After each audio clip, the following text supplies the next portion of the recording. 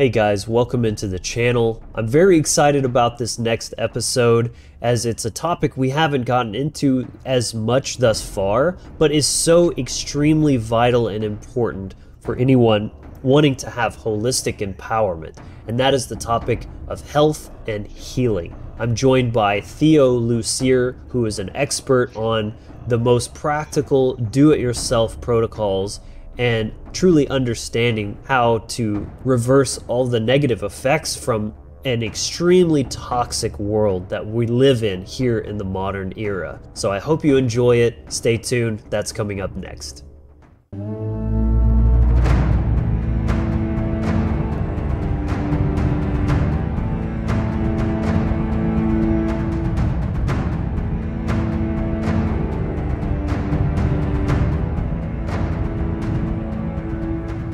And welcome back everyone to yet another episode of the Wizard Factory podcast, where together we explore the universe through ourselves. My name is Logan Hart, and this channel is all about giving you the spiritual tools and mindsets to help live a more empowered and free life. If that sounds good to you, please drop a like below, help the video get seen by more people, and don't forget to subscribe and click the bell for notifications every time we post a new video. Today's episode, I'm extremely excited to be joined by Theo Lucier, who is the founder of ForgottenHealth.com, a supplement formulator, and a holistic health researcher, who has actually been a very key figure in my own health and healing journey, especially over the last year. So thank you, Theo, for joining us, and welcome to the show, man. Love that. Yeah, thanks for the really nice intro, man. I appreciate that, and I'm excited to be on and cover some stuff that can help a lot of people. I mean, as we talked about right before we jumped on, I just love these old, kind of long since forgotten, but still super effective do-it-yourself kind of health hacks that, pretty much anyone can do at home for not a lot of money. Sometimes they're even free. And I just get a real kick out of that. So excited to dive in. Absolutely. Yeah, thank you for that. And so I'd love to get started with today. What we're going to be getting into here is first, kind of briefly touching on your background, your backstory, how you got into health, as well as your sort of top-down view, perspective on the human body, what is the cause of disease and how to reverse that. And then the last half of the show, we're going to be looking at some very accessible and effective ways that you can detox the body, heal, and take your health and healing back into your own hands. Because as you're probably aware, the current system is very exploitative. It is not about healing. It's about treatment. It's about how can we extract the max lifetime value from the customer, the patients. And there is no money in cures, only treatments, right? So just keeping up the facade, keeping the charade going, while people remain sick and dying, essentially. So the only true answer is to take that power back, to become your own healer, your own doctor, and move forward on that journey yourself. Yeah, that's the medical industrial complex long ago went to what I call a toll booth model of revenue. So, every time you pass through the toll booth, you got to pay the toll. And chronic disease management is their entire business model, and it's worth trillions of dollars.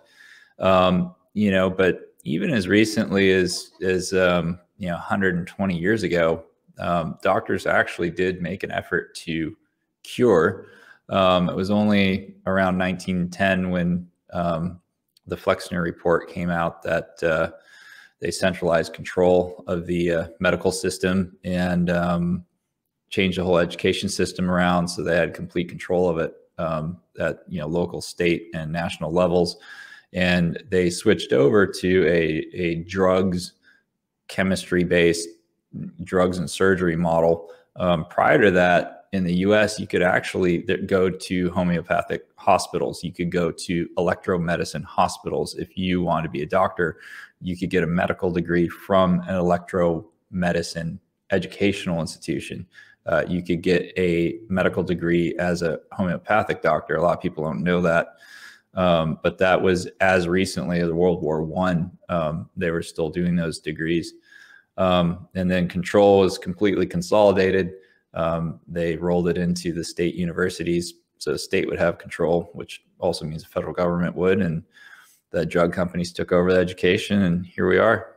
And, I'm going to summarize the part about how I got into health, because I don't want to sit here and talk about myself the whole time. I want to make sure I deliver as much value as I can to the people listening and watching. But in short, I started a business in an extremely stressful, high risk industry, and I did that business for 15 years, and I kept burnout cycles in it. I would come here, I'd burn out, I'd crash, I'd kind of go through a recovery, I'd come up again, and I'd burn out and crash. It was circular. And I was able to keep kicking the can down the road, so to speak, on these feelings of burnout, which was, low energy, apathy, forms of depression, which, by the way, most depression is biological. It is not a failure of you and how you think. I just kept, and each burnout would get harder and harder to come back from. And I kept using more and more stimulants. So, I was way overdosing on caffeine and stuff like yerba mate and, commonly available over the counter stimulants. And then I had to wind down at night and deal with the stress, because I was working so many hours. I'd work from 8 a.m. to 9 p.m. most days, easily. I'd start winding down with drinks, and to bring the stress down and still be able to work. And then that started off as just a fun thing once or twice a week. And then it just became an everyday thing. And so then my body got trapped in this cycle of using stimulants to get going in the morning, depressants to come down at night. Became a vicious cycle.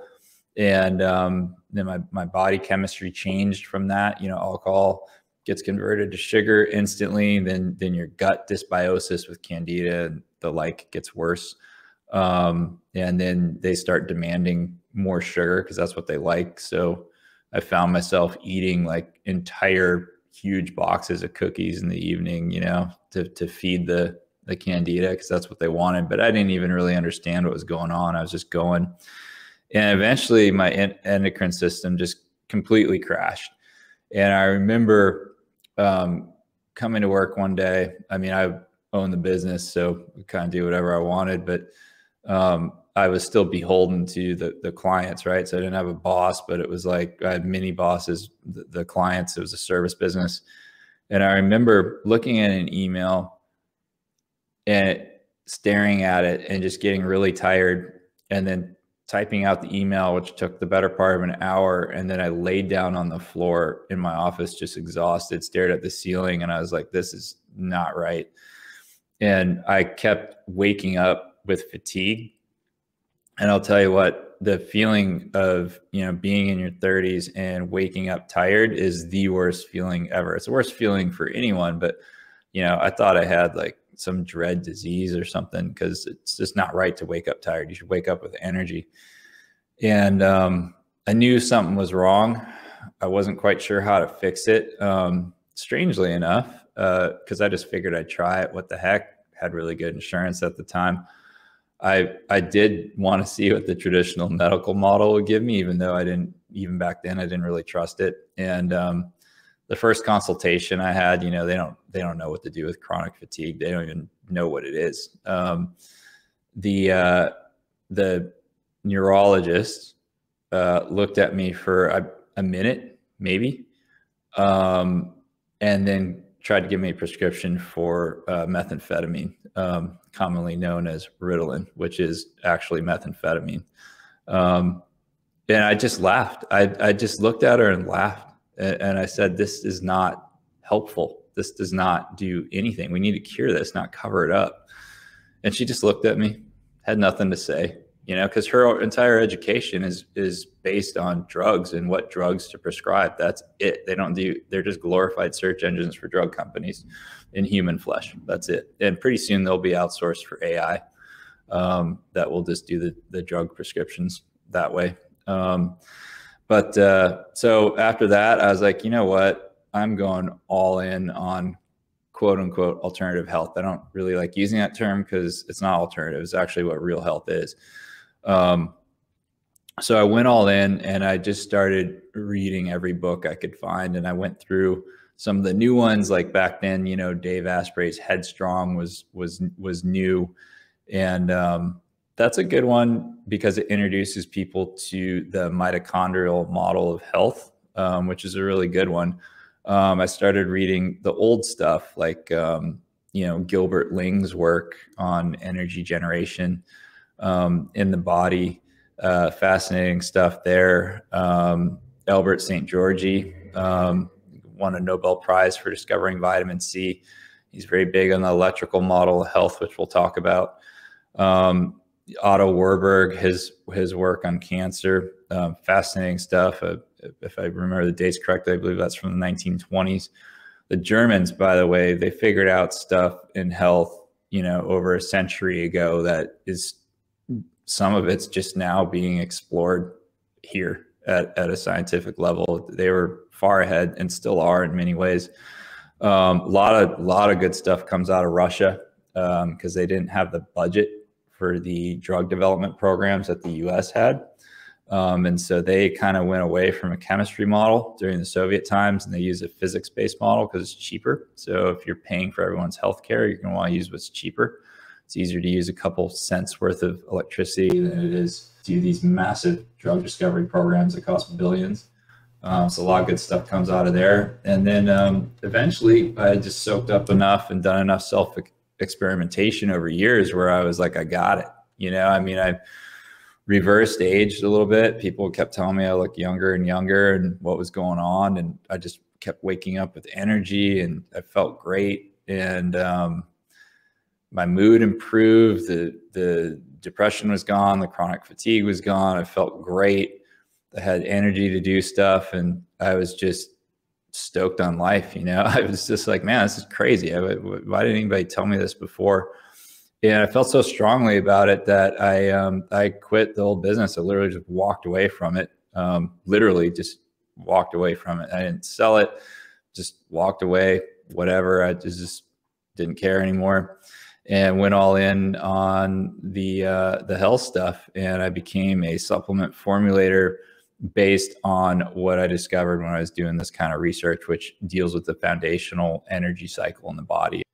Yeah, thank you for that. And that's extremely interesting. So when you say foundational energy cycle of the body, what do you mean by that? Well, I'm sure like a lot of people listening, I got kind of frustrated when I first got into natural health. I didn't understand what route to go down because there's so many things that are healthy and they all seem to work. Like there's different diets that seem to work there. You can do yoga and get a lot of health from that. You can take various supplements and, you know, that you can derive health from that. You can walk a lot and get health from that. Like what you can discharge negative emotions or beliefs that don't serve you and you can get health from that. So what the heck ties them together? Like physics is always looking for this unified theory of physics, classical physics, I should say, mainstream. What is the unified theory of health? Well, that's been figured out a long time ago, well over 100 years ago. And in essence, it's this: at the most fundamental level in our bodies, at the smallest level, we run on tiny whispers of DC electrical current. Everything else sits on top of that cycle. So there's no, you know, this is one of the things with diet people is they get so dogmatic. The people that promote, you know, everything in health is just your diet.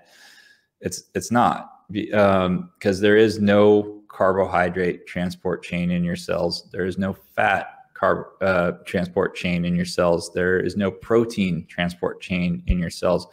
What there is an electron transport chain. And the ATP energy cycle sits on top of that. So if you want more energy, you want more chemical energy, you've got to have more electrical energy. And so your job is to look for these little pieces of electricity called electrons and add more of them to your body. And so in general, things that you ingest that tend to be healthy for you, they are electron donors. They give you little pieces of electricity. And in general, things that are toxins are electron stealers. They steal your little pieces of electricity. So those would be toxins or emotions that don't serve you, or EMF. Non-native EMF will do that as well. And so once you know that, you can just focus on adding electrons and limiting electron stealers. A good model to understand this is, especially in the 80s, this was very popular at a huge level, which is why you still hear about it now, is this whole alkaline water thing, and alkalizing effects of vegetables and this and that. Right. Okay, well, that's actually true. But alkalinity is known as pH, and pH is just a way of measuring voltage in a solution. That's it. It just measures how many electrons it has. And voltage is just electromotive potential. So when people are talking about alkaline water, alkalizing effects of raw foods and things like that, what they're really saying is they're electron donors. And that's where the health benefit comes from the whole time. Vitamin C, another really good example. Vitamin C is a huge electron donor. It donates electrons. That is why vitamin C is actually an antitoxin. So if you have toxins in your bloodstream, you're exposed to a lot of car exhaust that day for some reason, you can ingest, 8,000 milligrams of vitamin C, and it'll go through your bloodstream. It'll neutralize those toxins like that. And you're good. It literally takes that positive charge of the negative, and it's a weird how they decide to name them, but like bad things for you tend to have a positive charge. Good things will have a negative charge. And so the vitamin C is electron donor. It goes in there and it neutralizes the toxin. And that's the whole gist of it right there. So low energy, poor health is caused by only two things. So nutrient deficiencies and toxins. So, poisonous toxins, and underneath that is, are you catching electrons or are you losing them? That's it. That's the whole deal. Well, that's fascinating how you could take something as extremely complex as the human body and the ideas of health that we have and condense it down to a simplified perspective. And of course, that's not to say that that's the only two things that you have to consider. There's a myriad of other aspects to it. But when you're talking about general, especially in this time that we're living in with so many toxins from every angle, the food, the air, chemicals we're putting on our bodies, all this kind of stuff, this is what you want to really focus on, because this is the area that's kind of like the most under attack, if you will, even. And I do personally see it as an attack. I believe it's chemical warfare. It is. Yeah. I mean, a really good example. So I mentioned walking and yoga earlier. How are those connected to vitamin C? Well, this wasn't known. I think it was around 12 years ago now. This was discovered. So it's pretty recent. When fascial tissue in your body, so it's like a wrapper or a special type of tissue that penetrates all throughout your body from head to toe, when it's mechanically manipulated, stretched, compressed, whatever, it is piezoelectric. So piezoelectric means that if you apply mechanical force to something, it induces electron flow, generates electricity, basically. So your fascia is piezoelectric. So when you walk around, when you do yoga, when you work out, you actually are generating electron flow during that process.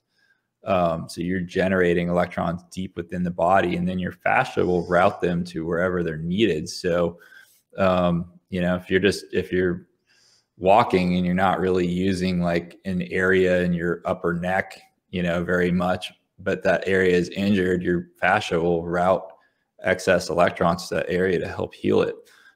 Yoga does a lot of fascial stretching and compression, which is one of the main benefits of it. It was only, I think, in the last 20 or 30 years that the real translation of the Chinese word qi was done in English, and it literally means electrical flow. It was their ancient word for electricity. Chinese meridian points are areas of the body that are more electrically conductive than other areas. When they put that hair thin needle in there, one of the things that it does is route static charge from the atmosphere into the body. That needle is a conductor, and it goes into an electrically conductive area in the body, a nerve bundle. Like a little lightning rod. Yeah, exactly. And then, when they say, "Oh, we're going to undo energy blockages in your meridians," that's actually literal. That is what that's from. In Chinese medicine, they have there's an acupuncture point. It's called bubbling spring. It's on the bottoms of your feet. The reason they call that bubbling spring is because when you go outside in bare feet and you ground yourself electrically to the ground, the earth itself is a very huge electron donor. You can think of it as a very strong negative charge. And when you stand on it barefoot, it's bubbling up this free energy that your body then takes and uses. And that's why that point is called bubbling spring. So, electromedicine goes all the way back. Chinese medicine is obviously over 5,000 years old there, but the ancient Greeks used a type of fish in that area called torpedo fish, which is electrical. So they literally do foot baths with these fish, and it would shock people. They use it for migraine treatments and longevity treatments. I'm shocked just hearing that.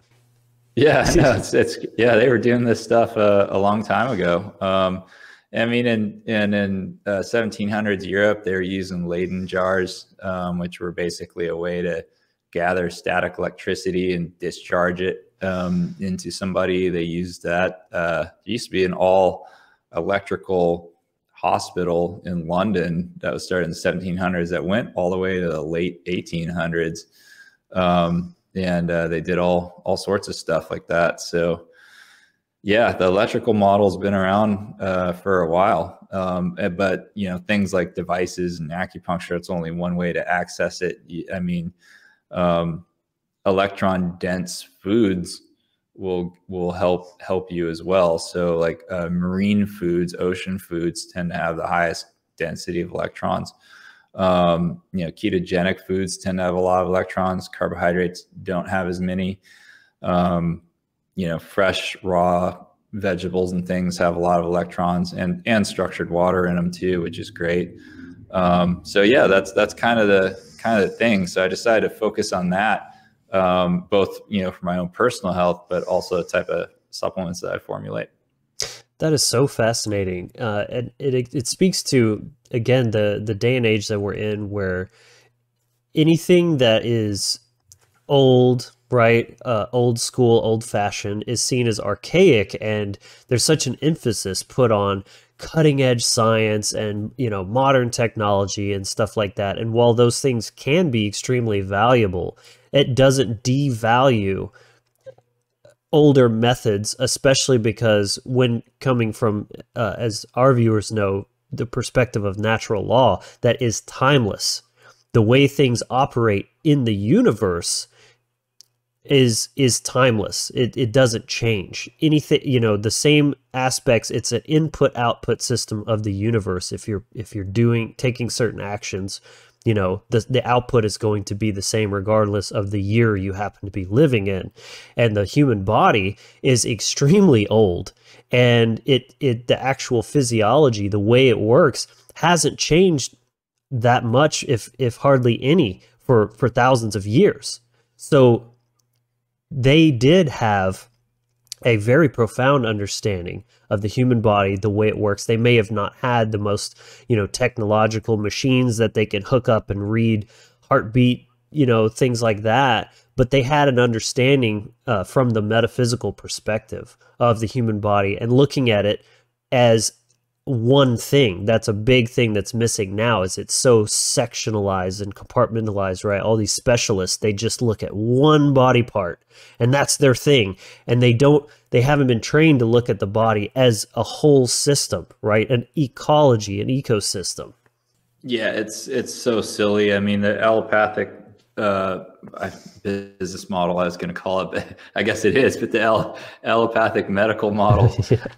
Yeah, it's so short-sighted, man. I mean, I think most people listening know this. I mean, allopathic medicine is really good for emergency care. So if you have a gunshot wound or your legs hanging off or whatever, like they can get you back together and do it in a pretty clean environment, and you'll probably survive.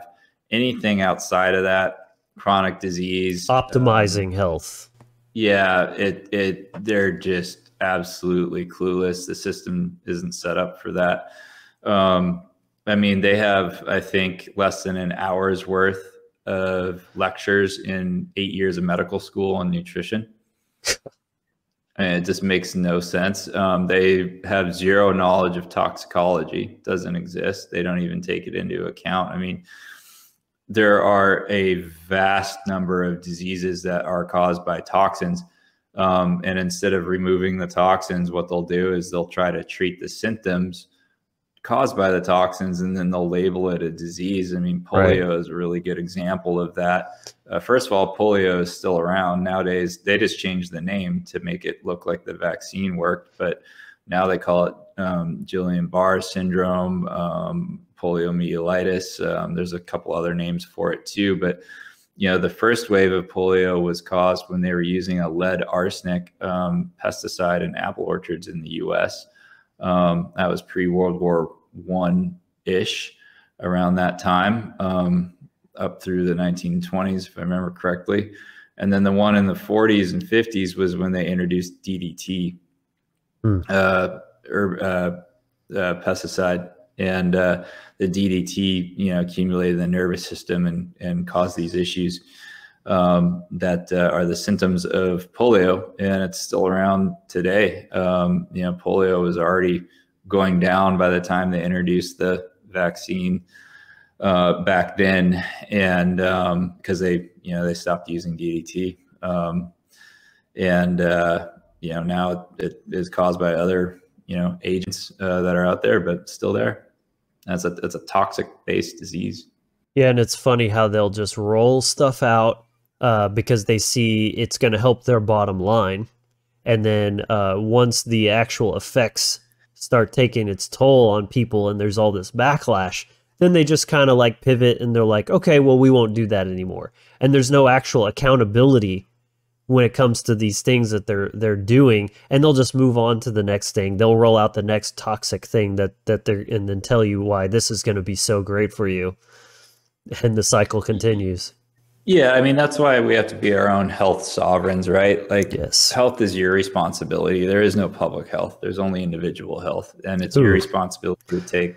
I love that. You know, yeah, you gotta take responsibility and accountability for your own health. If you outsource it to the system, they'll kill you, or they'll maim you. And I've seen it, time and time and time again, with people, and I feel bad. It's like, your average American now is on 4 prescription drugs.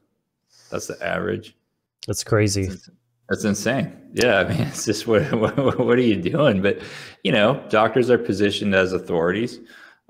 People are trained from birth through the educational system to defer and respect and obey authority. And doctors are, they're still quite respected in our society in most circles.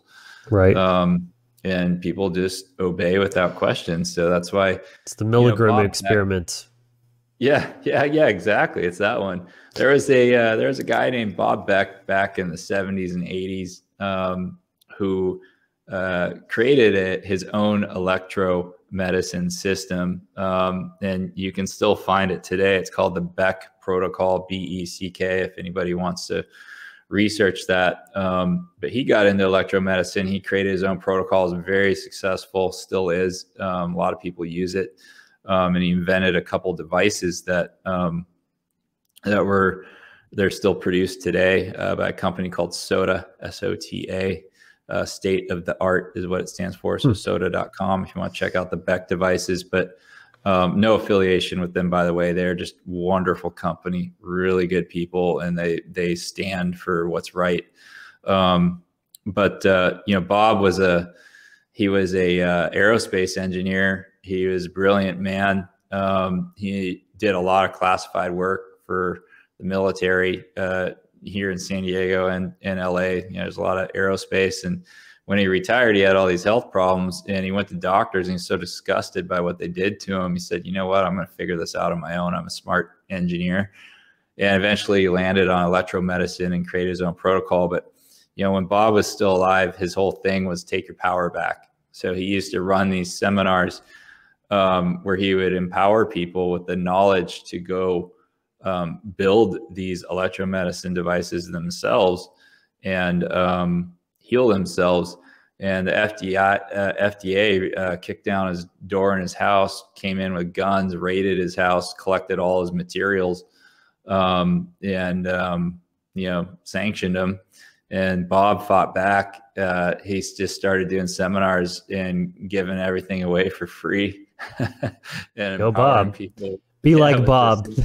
Yeah, he was awesome. And but he used to say, "Take your power back." I love that. Take your power back. Yeah, because his health was extremely poor when he started, and then he reversed nearly everything. He succumbed to old age eventually, but yeah, take your power back. Yeah. What's amazing is how that right there, what you're saying, and you haven't watched the podcast, you're not like super familiar with this channel, and yet that aligns perfectly with all the fundamental principles that we talk about here on the channel is sovereignty, right? Taking your power back. Our catchphrase is empower, inspire, encourage. So it's all like being your own authority, not outsourcing that, not externalizing it, and being codependent with a psychopathic system that does not have your best interests at heart. That's the first thing. And I mean, it kind of astounds me oftentimes how many of our followers are, what you could call truthers, conspiracy people, pagans. Any of these demographics have had their own version of like oppression and traumatization from the system. Yep. And yet so many of them are still living such a toxic lifestyle. They eat like crap, they're smoking, whatever it may be. And it's like, don't you realize like that's exactly what they're forcing down your throat? And how can you be awake to the agenda, so-called, and yet you're just playing right into it? And I mean, clearly to me, that says that they're not healing from the internal wounding that is compelling self-destructive behaviors. You have to cultivate self-love and self-care. Being awake to the world and the state of things isn't enough on its own. You have to actually heal, and that doesn't mean just physically, but mentally, emotionally, spiritually as well. And that's when that dynamic is going to shift, and you can't continue to disrespect yourself and disrespect your body in that way once you've opened up that self-care for yourself. Yeah, I look at it like this. It's back in the 80s and 90s, if you're into health, they used to label you a health nut. You literally call it a health nut. Now it's more mainstream, so that term isn't really used too much anymore. But people will still look at you a little weird. And there are people in the holistic health community that they go crazy. Like they're so dogmatic about it. They get orthorexic about what to eat, so it's like orthorexia is like literally where people are too terrified to eat anything because they're just worried about, sticking dogmatically to a certain type of diet and everything has to be super healthy. I'm not like that at all. I'm just saying energy is the currency of life. And Mm. if you can cultivate more energy in your body, then you have more energy for life. Like you can literally create a better life for yourself. And even if you don't want to do that, you can just wake up feeling good every day. I mean, who doesn't want that?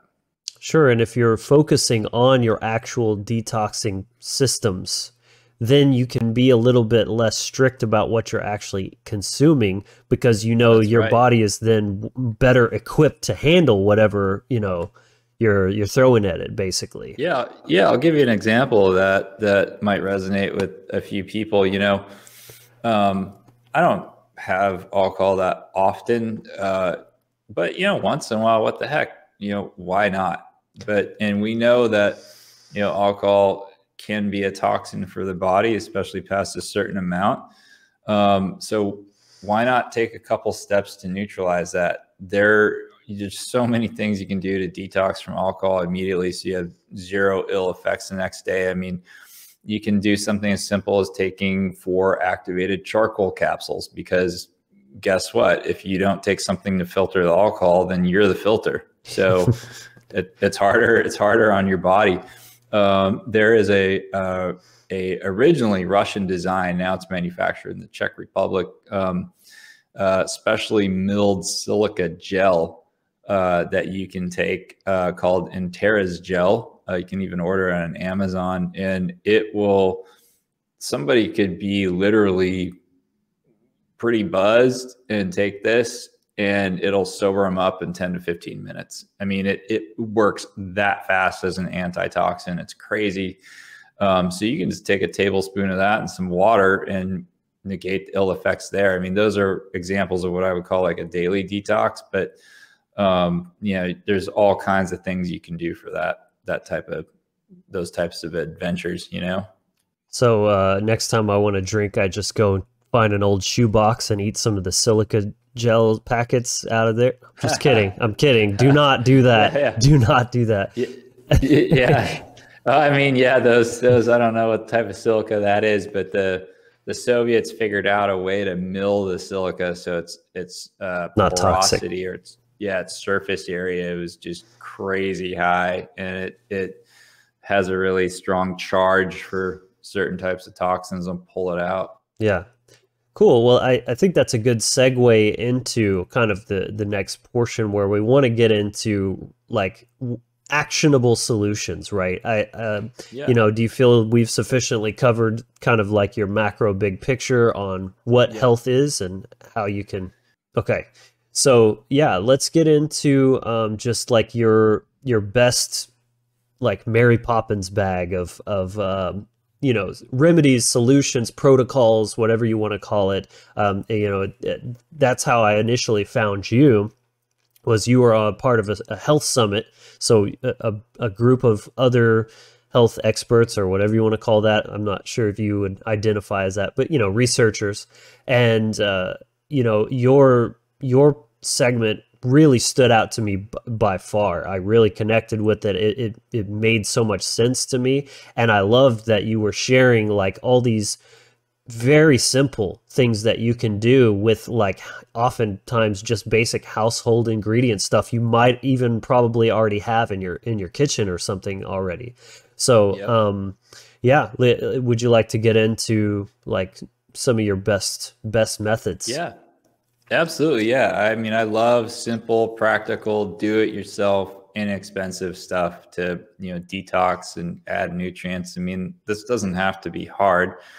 And, deep health at a core level, deep energy production, feeling good. It's a long-term game.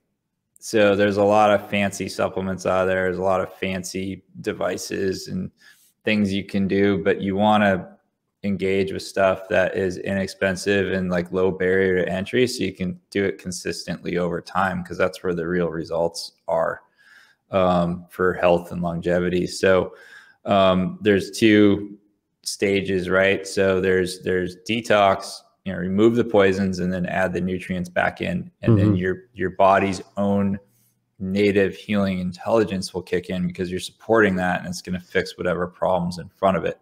Just real quick, I'm really glad that you said that kind of as a precursor too, because it's like say you have some, you're trying to clean out your swimming pool, but you've still got a sewage pipe that's dumping sewage into it. Like you could just sit Yes. there and scoop it out and try to clean it out all day, but until you stop the toxins and actually clean that out, Yes. then you can kind of go from there and you have something, a clean slate to work from. Yeah, that's why my philosophy is remove, then add. That is a great analogy. Another one I use is like, let's say that someone is in a lot of credit card debt and they're like, oh, I need to get out of credit card debt. Well, obviously the first thing you're going to do is stop using them, right? So that's great. But then you still have all this debt over here that is accruing interest at like a high rate. And so you need to remove that debt to actually get out of it. So that's like the toxin load that's already in your body. It's okay if you stopped inputting toxins, but you gotta remove the ones that are already there. So that's kind of another model I use to explain it. So Yeah, that's great.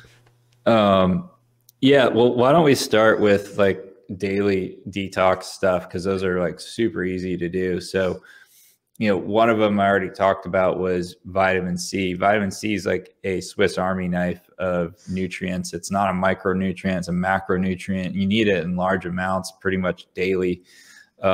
Nearly every cell in the body uses it, but primarily it is an antitoxin. So if you're exposed to stuff on a daily basis, like atmospheric pollutants from some of the geoengineering, which they've definitely stepped up a lot lately. Car exhaust. I mean, there's a toxin in car tires called 6 PPD, which kills large vertebrate fish next to busy roads in the Pacific Northwest. Hardly anybody knows about that. You're breathing that next to a road. And I'm a truck driver, so yeah. So as a daily gosh. strategy, you should be taking probably at least 4,000 milligrams, which is a teaspoon of vitamin C per day. And what that's going to do is electron donor. It's an antitoxin. Your immune system actually runs on electricity. It uses little bolts of electricity to neutralize pathogens. This has actually been filmed by 2 Swiss researchers, like literally zaps pathogens to break them open and kill them. So that is why vitamin C works when people are sick, is because it donates electrons, which their immune system uses as fuel. So it also mitigates stress. So people who are under a lot of stress, like they produce cortisol. So this actually helps remove cortisol and neutralize it from your system. So you experience less of the harmful effects of cortisol. And cortisol causes inflammation. It can cause depression past a certain amount because your brain gets inflamed. Can cause actual brain damage if it's chronic enough, causes weight gain, hormone disruption, all this stuff. So vitamin C is cheap. You can buy it in bulk, in powder form. Just make sure you get glyphosate-free vitamin C. So 90% of vitamin C is made from fermented corn. Yeah, and so corn's it's probably the most GMO product versus apart from soybeans. So most of it's sprayed with Roundup, like glyphosate. So you have to get a glyphosate-free one, which they're out there. Can you name like a couple of your favorite brands? Yeah, there's it changes a lot. So there's a brand made in Scotland. I can't remember the name off the top of my head. That's a good one. I have a US supplier of vitamin C for a product that I make that is glyphosate free, but they're like wholesale. They don't go direct to the public. So I don't know the other trade names that might be sold under. A lot of times people with vitamin C, the common pushback I'll get is like, well, I need vitamin C with like where it comes with rose hips or this or that, like the cofactors. That's a fair point. There are some cofactors that do boost absorption. Here's the thing. If you're buying those, they put such a tiny amount of the cofactor in there just so they can advertise it. You're barely getting any of that to be effective, and it's mostly still ascorbic acid. So Albert St. Georgi, who won a Nobel Prize for discovering vitamin C, proved that ascorbic acid is vitamin C. It's that molecule. So you just want straight ascorbic acid, not ascorbate, which is vitamin C mixed with calcium usually, but you want ascorbic acid that has the most electrons. So look around, you'll find stuff online that's glyphosate free. Buy it in bulk form in the powder and just stir it up and drink it at night. That's when I have it before I go to bed. Yeah. A question about that too. Yeah. Another thing you hear a lot about vitamin C is that there's a max absorption, or like basically once you hit a threshold, like you're just gonna eliminate it. So what is that max amount? Is it possible to take too much that it's gonna put too much strain on like your kidneys or anything like that? That's a great question. I actually have a product that is focused on getting people to that exact number. What you're describing is something that was created in the 1960s by a doctor named Dr. Cathcart. And he was one of the original orthomolecular doctors. He was one of the founders of orthomolecular medicine, which is basically high dose vitamin therapy. And Dr. Cathcart discovered that there is something called a bowel tolerance number.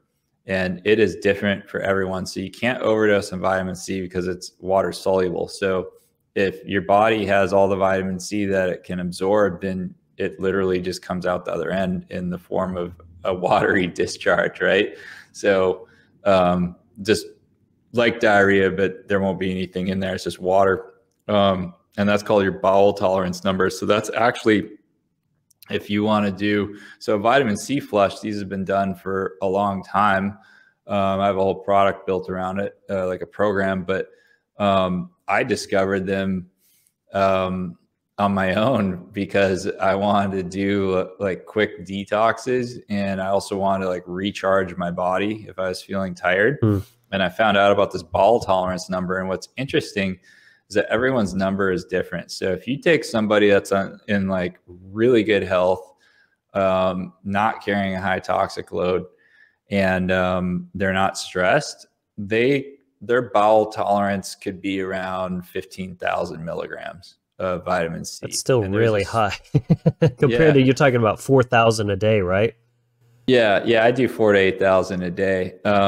And so that, could be 15, 20,000 milligrams, something like that, where they'll hit their bowel tolerance. But someone who's unhealthy, sick, high toxic load, they go over 100,000 milligrams. Easy. Crazy. I had a customer do 104,000 milligrams until he flushed because his toxic load was so extremely high. There's your average person is probably around 22,000 to 35,000 milligrams before they flush. And would that actually be like an effective metric to see if that number is going down, your tolerance is going down, that you're actually having an effect? Yeah, it's interesting. So there's a certain way to titrate it, but in a nutshell, what you do is you take 2,000 to 3,000 milligrams every 15 minutes until you flush. So then you hit your bowel tolerance number, right? Let's say, just for sake of round numbers, it's 10,000 milligrams. Then what you do is you taper down off that number. So you do 70% of that the next day, and so on until you hit a maintenance dose. So, the next day, it'd be like 7,000 some milligrams. And then until you get down to your maintenance dose, which could be like 4,000. So you saturate your blood plasma all the way to the top of vitamin C. It's water soluble. Anything that your body doesn't take and use comes out the other end, and then you slowly bring it back down again through the taper period. Okay. Vitamin C flush is one of the cheapest. It is the cheapest and fastest detox you can do, because for most people, it takes like 2 hours and you feel great. Awesome. So what's next? So that one, but yeah, take vitamin C daily too. So that's a good daily detox. Another favorite daily detox of mine is EDTA. EDTA is an amino acid made from vinegar. Used to be a drug. It was invented in, I think, 1936 in Germany. And it had drug status in the US until late 70s, I believe. And then it, became just a generic supplement. But EDTA is really, really good at safely removing heavy metals. Specifically, it's really good at lead, mercury, and cadmium. We all have a high level of heavy metals in our bodies. 87% of the lead from the leaded fuel era in the US is still out there. Lead's an element. It doesn't break down. It just stays, and it's persistent. And so we're breathing it. It's in a lot of products, especially women who use makeup. Most makeup has a very high lead content. It makes it spread easier. I was going to say, because I noticed actually they use EDTA in the makeup products as well. Yeah, it's a preservative as well because it's an electron donor. So it's a really stable preservative. So you'll see EDTA in food. You'll see it in some makeup, stuff like that. But you can buy EDTA in bulk, so for like $12, you can get like probably a year's supply, at least maybe 2 years. I take it every morning to help bind to excess metals in my body. And if anyone wants to do more research on this, because typically I'll hear pushback on EDTA, usually from somebody in the medical industrial industry who derives a paycheck from there because they say, oh, it's dangerous, it's this and that. Going to move metals around but not eliminate them. That's something that I came across in my research about that. Yeah, so chlorella and spirulina will do that. So will cilantro. So while we're on this topic, there are heavy metal mobilizers and there are heavy metal chelators. Binders. Yeah, so if you're doing, like, I see these smoothie recipes online where they're like heavy metal detox and it's just all cilantro and there's no binder. It's just crazy. You need to do that with like zeolite, charcoal, and a couple other binders to get specific types of metals. EDTA is a chelator, so think of it as like a molecular cage where it goes through your body and it grabs the metal and it puts it in a cage and it makes it safe for excretion. That's why it's so great. I mean, you can go, if you want, you can go do an IV of it and they'll mainline, grams of this stuff into your body and pull it out. Dr. Gary Gordon, the guy who wrote a book on it called Detox with Oral Chelation, he also headed up a $30 million study on EDTA that was done over a decade. He's the expert on it. He actually prefers oral. And the reason why is because heavy metals are so dangerous that they're usually not in your bloodstream. They are shunted into your fat as soon as your body can get them in there to seal them off from the rest of your body. And then after that, they go into your bones. And so that's why older people, when they start losing bone mass, they start having all these crazy health problems. Osteoporosis and things like that. It starts releasing all the metals. Yeah. So they get, you get all these older guys with these neurodegenerative disorders. Alzheimer's. Cancers and Alzheimer's and Parkinson's and MS. It's because their bone density went down. It's releasing all these metals. So according to Dr. Gary Gordon, you got to be doing oral EDTA for like 15 years until the bones have remodeled enough to release all the metal and for the EDTA to capture it. Wow. Yeah. So buy in bulk. Yeah, I've been taking it 3 years now, and it just goes in my morning tea. It gets flavorless. And what is the dosage for that? Would you recommend? Well, it depends on someone's body weight. So again, anyone that's interested in this, don't just go and do it. Like, get that book, Detox with Oral Chelation by Dr. Gary Gordon. That's great. And read it. Once you do that, then figure out your own dosage. But Personally, I take a quarter teaspoon. Most people recommend 1/5 of a teaspoon, which is obviously less than that. Yeah. And if somebody has a really high toxic metal burden, they're going to want to take a heck of a lot less than that and not do it daily. My mom, she's 77 now, and I help her with her health all the time. And, she's been, traumatized like a lot of people by dentists over the decades who, dentists are just, man, they're it's like medieval surgeons. Yeah.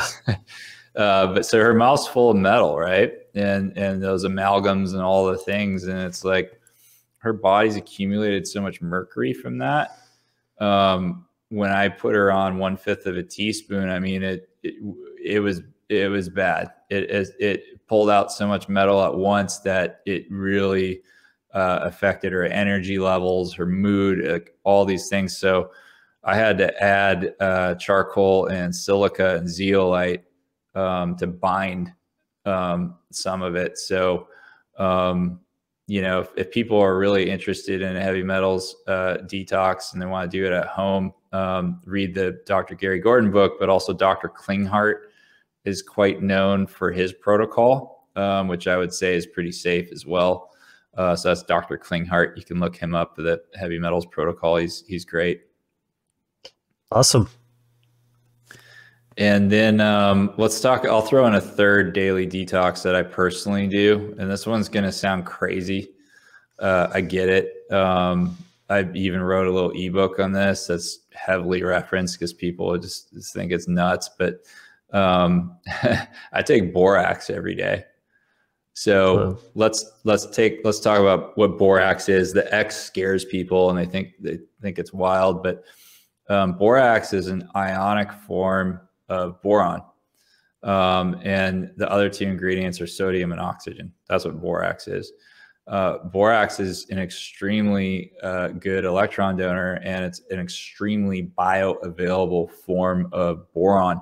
Boron was very common in our food supply up to World War II. After World War II, because they switched to NPK fertilizer, bound to boron in the soil and it stripped it. And so pre-World War II, you could eat an apple, it'd have like 14 milligrams of boron. And now it's like 0.5 or less because it's just not in the soil. So we used to get a lot of boron every day and we don't anymore. And boron is amazing for so many things because it works at such a base level in the body, but it's really good at detoxing fluoride. And we've all had too much fluoride exposure. Fluoride causes bone cancers. It reduces intelligence.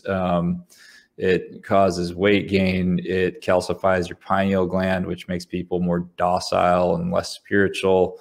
It does a lot of bad things. So you always want to be detoxing fluoride and borax. I mean, for $5, you can get a box of 20 meal team. That'll last you probably a decade, you know, because these dosages you take it at are really low. And for men and women, it harmonizes their hormones. So for men, most guys are low testosterone these days. It'll balance that out and bring it up a little bit. It combats excess estrogen. For women, it smooths out their hormones as well. It also regulates your calcium metabolism. So there's been an explosion in heart disease, particularly with men. That's because of a dysregulated calcium metabolism. So when I saw all this advice during the scamdemic to take these huge doses of vitamin D, I was just like, this is crazy, because if you take vitamin D without A and K, it liberates calcium, but the calcium doesn't know where to go. So it settles in your soft tissues, particularly your arteries, and that's what causes this heart disease. And so boron is really good at telling calcium where to go and regulating that calcium metabolism. So calcium just goes in your teeth and your bones and other places where it goes, but it doesn't settle in your soft tissues. And that's why it's one of the reasons I take it long term, is because it regulates your calcium metabolism. It's huge. Love it. So, and by the way, it was common to take, there's even the Merck medical manual from like 1890 has borax in there. And there's another, you can find copies of it on eBay for like $300, but there's like a home library of natural health from like 1910. And it has borax in there. And so people used to make borax teas and ingest it. They use it as an eye wash. Actually, even today, you can find like a boric acid eye wash in drugstores. It's actually borax. They just make it expensive and sell it back to you. You can use it as a hair wash. It's really good for dandruff. I mean, it's got all kinds of benefits. Amazing. Yeah, so those are ones that I do every day. They're low barrier to entry. They're super cheap, and they are daily detox drivers. Hey guys, hope you're enjoying the episode so far. I just want to take a quick moment to offer you a special gift. It's the free initiation package download. This is a free download package that includes the Toolbox mini course. I created this package to equip you with all of the essential tools you need for any type of energetic or magical practice for anyone serious about their spiritual development. It's comprised of 3 parts: the circle, the breath, and the voice, where you'll learn how to cast the circle of the Magi, various breathwork techniques, including a powerful guided breathwork meditation, rune galler, and more. You'll also get access to the Inner Sanctum, our private Facebook group and Discord server, as well as some Wizard Factory wallpapers for desktop and mobile, all for free. And for those who've already seen this course, I'm happy to announce that this is a brand new remake with better production and even more information. You can find the link to get yours in the description below. So check it out and let's get back to the content. Perfect. So that covers the kind of daily regimen, and I'm sure even any one of those is probably pretty potent on their own, but if you're doing all 3, you probably, it's a powerhouse trifecta right there. It's a cumulative effect over time. Yeah. And it's just, I literally throw these in my morning tea. I don't, the vitamin C I do at night, but the borax and the EDTA, I just throw it in my morning tea and call it a day. And then, periodically I do like bigger detoxes if you want to do those, like liver or, infrared sauna, niacin, or dry fasting is another one that's good. That one's actually free. It's not fun, but it's free. Yeah. Yeah. I think it would be great to get into the liver and gallbladder cleanse because it's relevant to, I recently just tried your protocol. Well, your protocol. I know you're just a synthesizer and you're, right. As is how it goes in the health game, right? I mean, these are ancient practices really. And, but I did my first about 3 weeks ago. I'm actually coming up next weekend. I'll be starting my second one. So it'll be in the 4 week. You typically want to do them about a month apart. Yep. And dude, insane. I've never experienced anything like that before. And it's tell me about it. So did you get some gallstones coming out or what? Quite a few, probably 2 handfuls worth. Whew, man, I know that feeling. Yeah. And from what I was reading in your ebooks, that typically the first one, some people don't even have anything or much of anything come out the first one, but then by the 3rd or 4th is when like the mother load, so I'm definitely looking forward to seeing what that is going to be like, if even my first one was quite the purge. Yeah, you're going to have the physical size of your liver is going to go down. Wow. And your torso will actually get a little flatter. Most people are walking around with a distended liver and gallbladder because they're just stuffed full of gallstones. And right. It's just nuts. Yeah. So you go to a doctor, they'll tell you cut it out. Yeah, so that's their answer for everything, right? Yeah. So what's interesting about this, and I'd love to get your thoughts on it, is, again, I kind of really, I've been health conscious for a while, but I went through some really difficult time a few years, and my health kind of went downhill. And so about this time last year, I really decided, I'm going to not only heal emotionally from the aftermath of that, but I want to really focus on my physical health and get that back up to speed. So your work really was a big factor in that, and giving me stuff just like this that's like very practical, very low barrier to entry, like you said. I started taking vitamin C daily, Lugol's iodine. Love Lugol's. Taking different supplements and things like that. And I also, in that process, came across the concept of fasting, which of course, I've heard about. It's been kind of faddish for several years, and it's gaining momentum, but I'd never really understood. I mean, I thought, oh, well, intermittent fasting is something like athletes do to cut and this and that, but I was not aware of all of the healing benefits, specifically autophagy. You know, I've heard of it for like keto, basically, is what I'm saying, but I'd Yep. never even heard of autophagy. And when I started learning about that, I was Yep. very interested in it because I've had chronic fatigue and low energy Mhm. and brain fog and certain different symptoms for quite some time. And I'd always wondered, like, is there something wrong with me? You know, do I have some kind of disease that I don't know about? What I Um, thought too. right. And so I did start experimenting with fasting. I did some, like, you know, 2 and then 3, and then the longest one I did was 4 days. I haven't gone past Mhm. that threshold, though I felt like I could have kept going. But one thing I experienced was really diminished energy. To the point it seemed like, you know, I didn't feel like my health was in danger, but that something Mhm. was still not quite aligned for me to be getting the most benefit out of the fast itself. And basically, as I started researching more, and then I came across an email from your newsletter talking about gallstones and liver toxicity, I Mhm. started thinking, I wonder if that is what's compounding that effect and making it really hard for me to do the fast because my cortisol was super high. It's Mhm. really hard for me to sleep. That was one of the bigger Yeah. sticking points. And just like, so my body was in this like panic state, almost like we're dying, we got to get food, and you know, Yeah. like extremely high anxiety.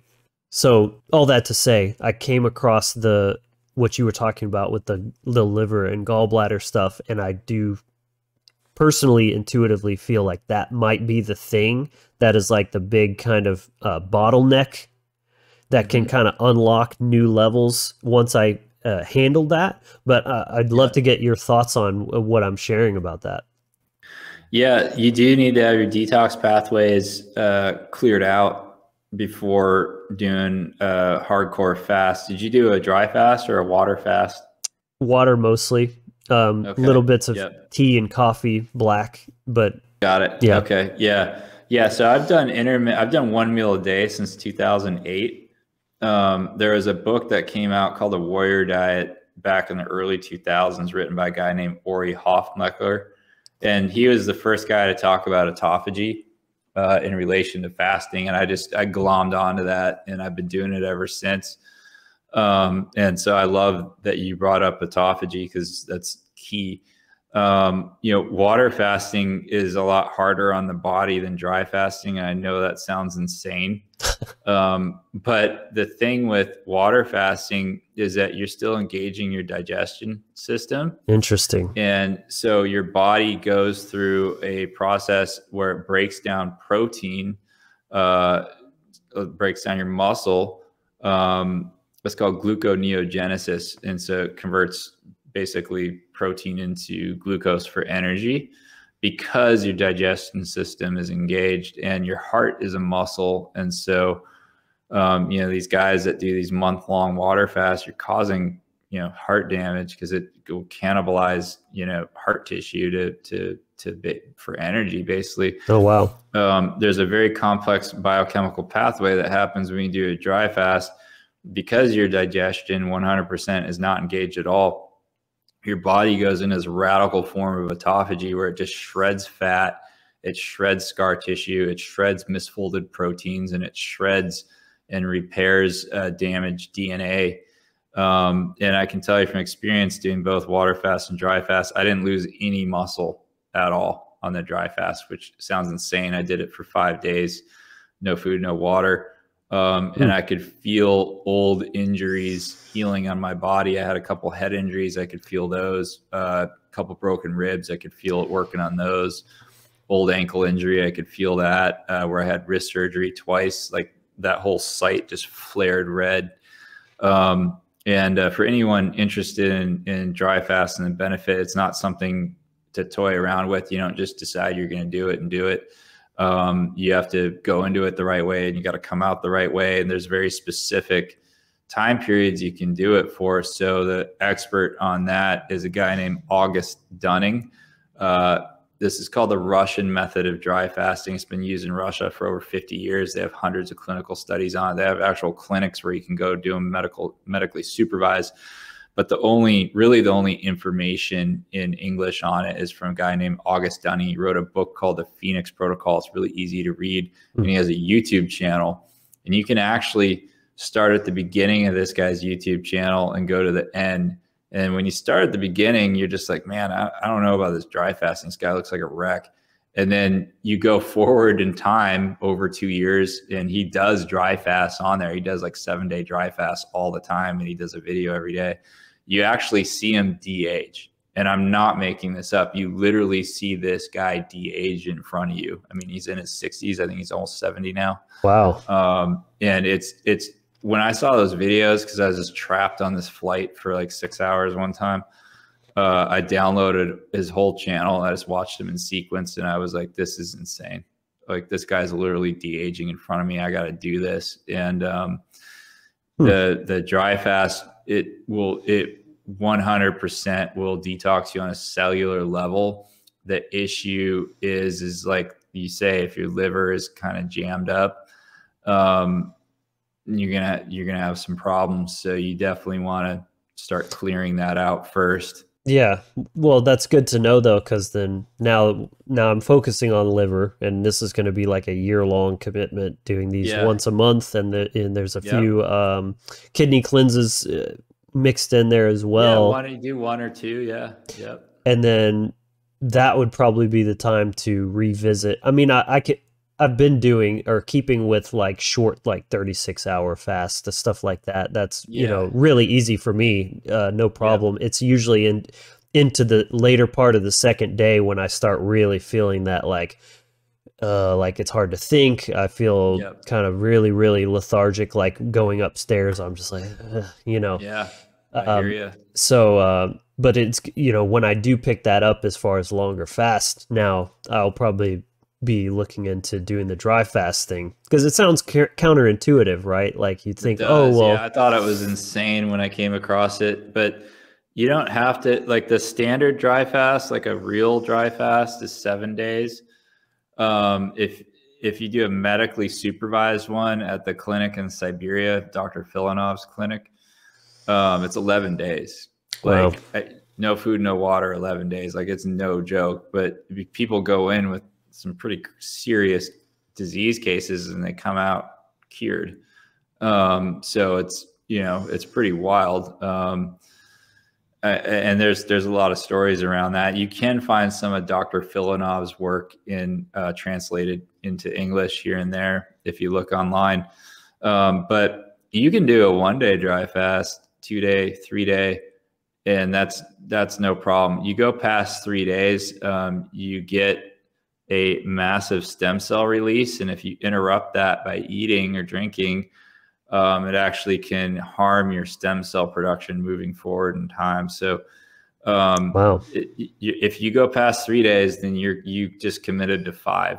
If you go past 5 days, you just committed to 7, because the stem cells come out of their niches in programmed waves, and you can't interrupt those waves. It's really important. So just do one day, 48 hours, whatever, 3 days, no big deal. You go past that, you're stuck. You're now committed to 5. So, then that is the major benefit of dry fasting over wet fasting, besides not losing muscle tissue, is that you get a free endogenous stem cell treatment. It is the world's best stem cell treatment. You got guys going to clinics in Mexico paying 35 grand for these stem cell treatments, where most of the stem cells just die at the injection site anyway, and they don't they don't distribute through the body.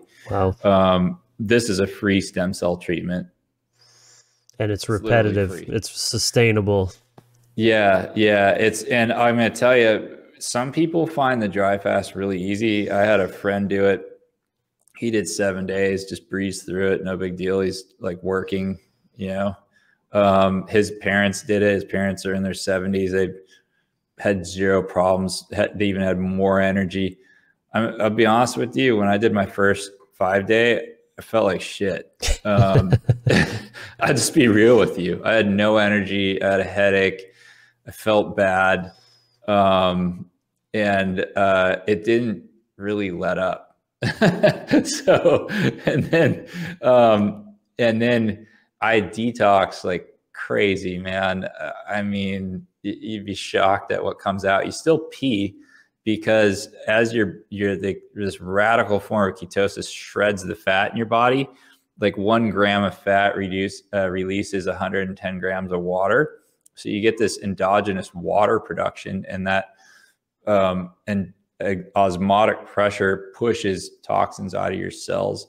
And so when you pee, it's like crazy because it's like, I mean, it sounds gross, but it's like really dense, and it just like sinks to the bottom of the toilet right away.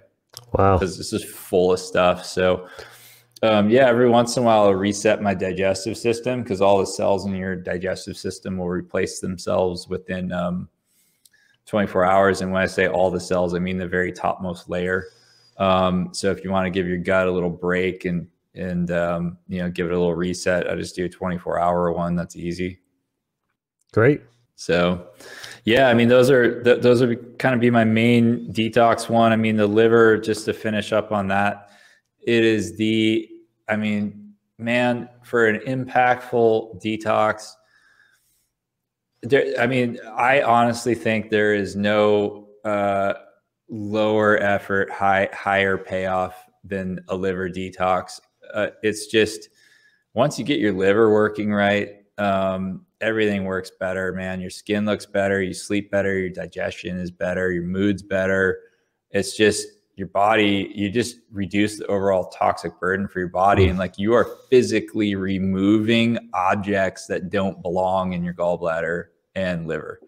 Like, yeah. And when you see these things, you'll be like, oh my God, I'm glad that's not inside me anymore. yeah, it's crazy. I mean, and some people experience burning when it comes out. I didn't my last one, which I just did last weekend, but prior to that, I did. Those are toxins. Like that burning, those are toxins burning you on the way out. Like, yeah, that's a thing, and you'll have this foam kind of chaff over everything. Those are like little crystals, also toxins. right.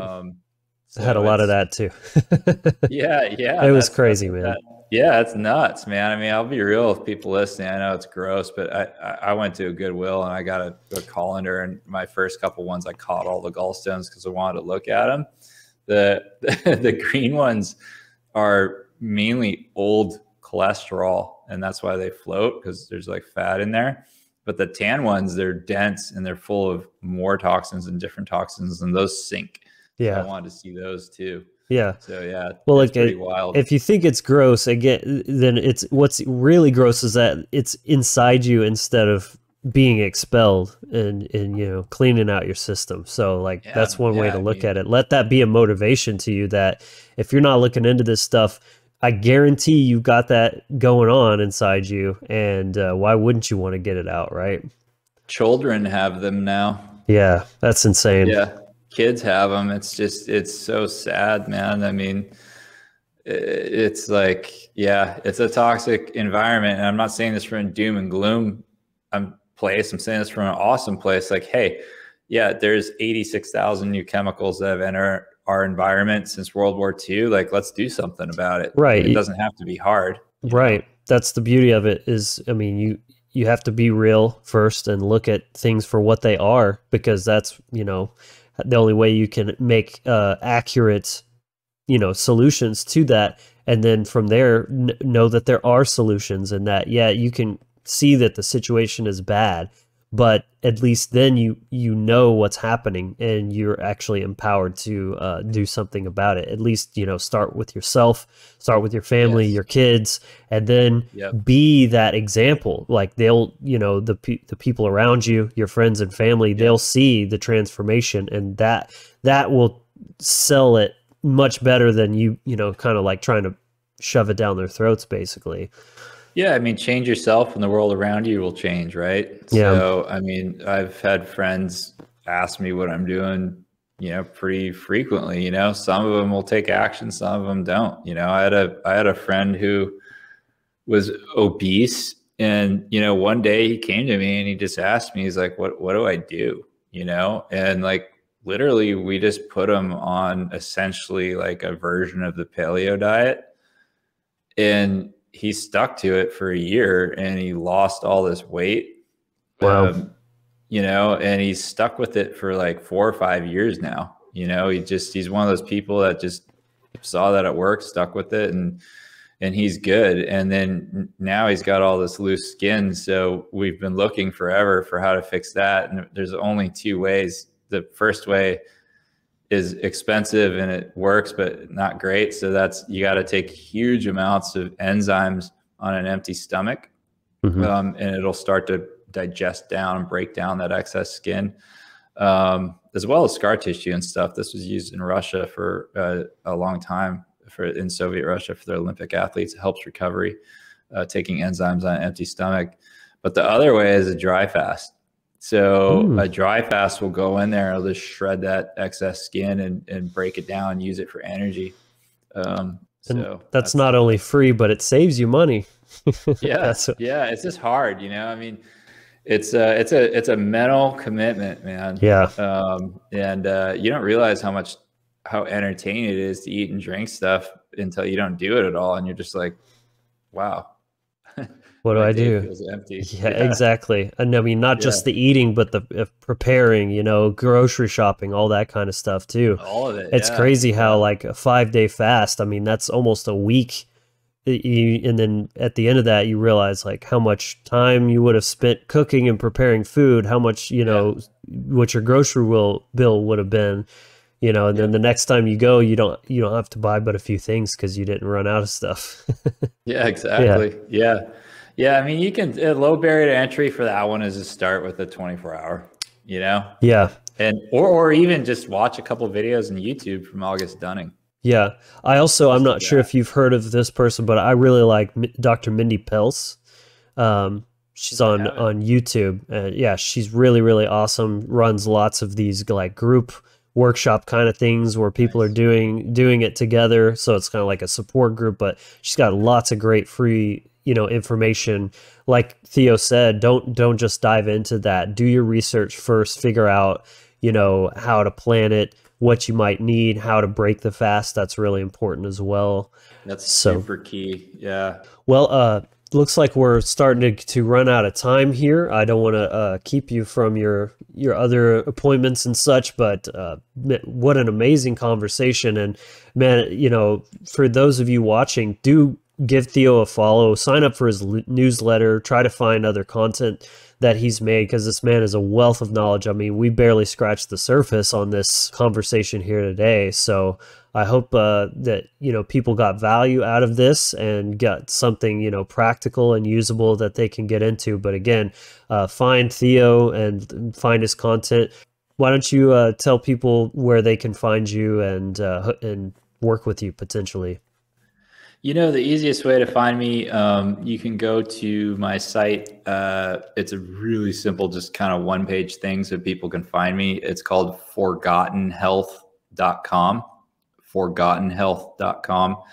And you can opt into my newsletter there. And as a gift for opting in, I wrote a program on 5G. It's still my most popular one even today. So it talks about what 5G is, how it works on your body to harm your health, and what actually to do about it. So I have a protocol in the back that's pretty easy to follow to kind of help people defend themselves against it.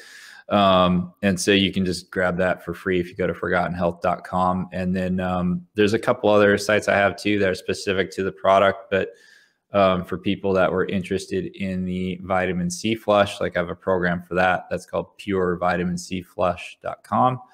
And then I have a Humic and Fulvic supplement that I love because it detoxes and recharges your cells. And that is called BioRecharge.com. So any of those, you'll find me and end up on my newsletter. And for everyone that emails me at theo@forgottenhealth.com, I always write back personally. Yeah. So yeah, easy as. Too bad we didn't have a couple more minutes to hit the nutrient side because we talked about detox. But yeah, I'm thinking if you're up for it, I'd love to do a follow-up to this. Yeah, Why don't we do that? Because then we can focus on, we can really give it the attention it deserves. And then we can maybe talk about like emotional detox as well.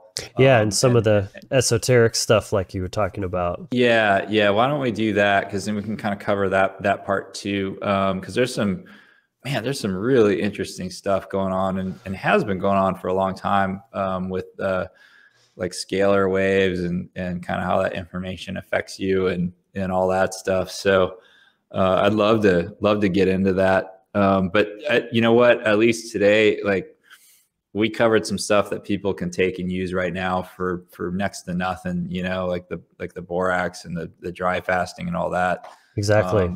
So yeah, we can go there, and then we can do a follow-up one whenever you're ready. I'd love to. Great stuff, Theo. Thank you Cool. so much for sharing your knowledge with us today. I hope everyone, you know, enjoyed this and got some real like useful and practical information. Go definitely, you know, check out his work. Give him a follow in his newsletter. Check out his the liver and gallbladder cleanse. I can personally attest that is quite something, and you know, could be the thing that can transform your health. I am also a user of his Fulvic and Humic product, which is also amazing. It's hard to get by. That's why I kind of try to stock up when he does have it. I kind of hoard it for myself, but definitely just about the best, if not the best, you can find out there, because most everything else is contaminated, and that's why it's so hard to get a hold of this stuff. Because he's so stringent on his standards and makes sure he doesn't compromise quality. So, you know, that speaks volumes of you as well. So thank you. Thank you for all the work that you're doing for health and just helping empower people to, you know, take their own health sovereignty back. So I appreciate it. Thank you. Likewise. I mean, thanks for helping get the message out there and using some of these products, you know, like the liver flush, man. I mean, that's a big one. So yeah, I send that one out to my newsletter list periodically. So yep. Yeah, we'll get that one. I'm actually mentioning that soon here. So yeah, but anyways, we'll talk about more of that in the future. I really appreciate it. Yeah, thank you so much, man. And so again, if you did get value out of this, do please drop a like below. Help more people see it. Help more people, you know, heal themselves and their families as well. That's the best way you can support the content. Also, subscribe down below. Hit that bell to bypass the suppression algorithms that, you know, YouTube is trying to limit the reach on this type of content. And so, you know, we'll see you on the next one. Thank you so much for watching. And until next time, be empowered, inspired, and encouraged.